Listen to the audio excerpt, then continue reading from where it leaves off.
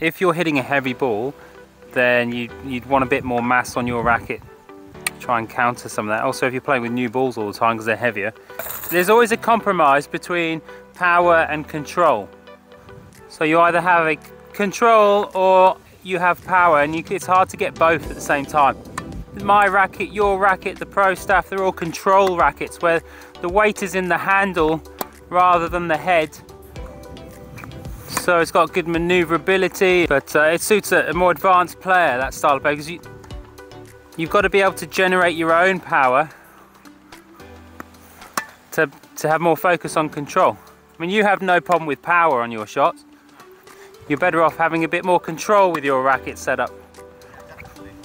But then you'll get different styles of players, like Rafa Nadal, for example, who has a lighter racket with a bigger head size and a more powerful setup.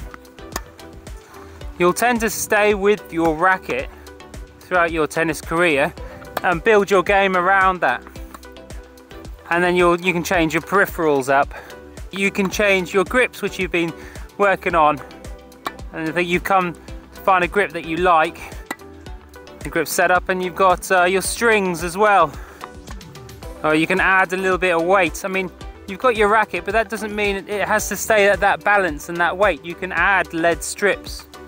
All the pros add little bits of lead here and there, and then adjust the balance and the weight on the racket.